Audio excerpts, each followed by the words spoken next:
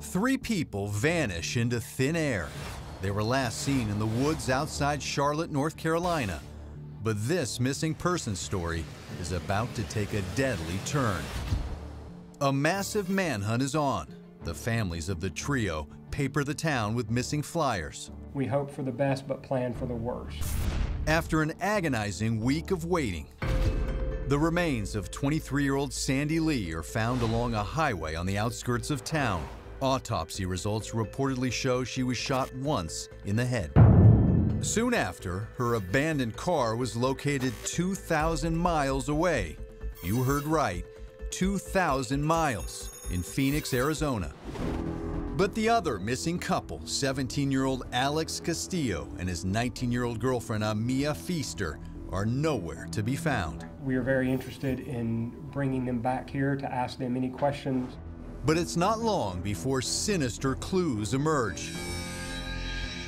Investigators find that Castillo, who just happened to be Sandy's ex-boyfriend, owed her money.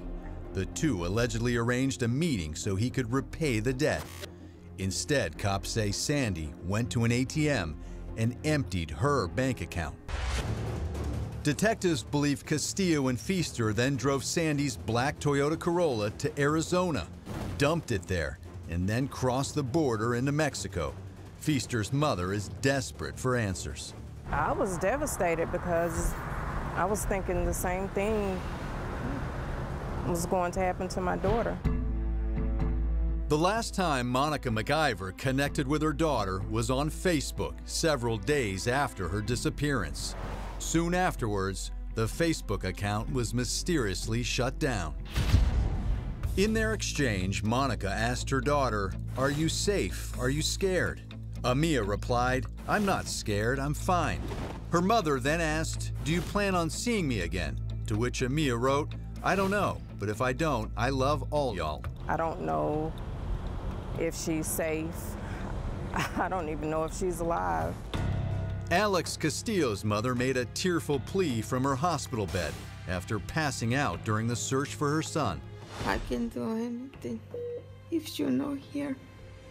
And while authorities look for Castillo and Feaster, Sandy Lee's family remembers the bright and vivacious young woman in a ceremony celebrating her life. She has a unique gift in her that she can light up the room by just walking in. Incredibly, Sandy's uncle says the family does not blame whomever is responsible for killing his niece. We don't want to hold that grudge to the people that caused her death.